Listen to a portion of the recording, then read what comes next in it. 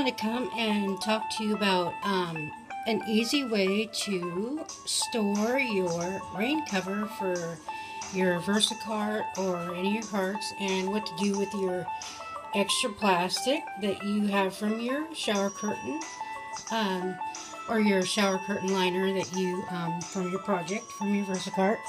I just have this big Ziploc bag that I had from something else, and I just wrote on it, and I'm going to put it on a hanger, and then I'm going to do the same for the extra shower curtain liner and just hang it up. And also, if you don't have the kind of hangers that have the clamps on it, you can just poke a little hole at the top and poke it through the top of on the top of the hook part. So anyways, I just wanted to come and show you that. That's an easy way to store it.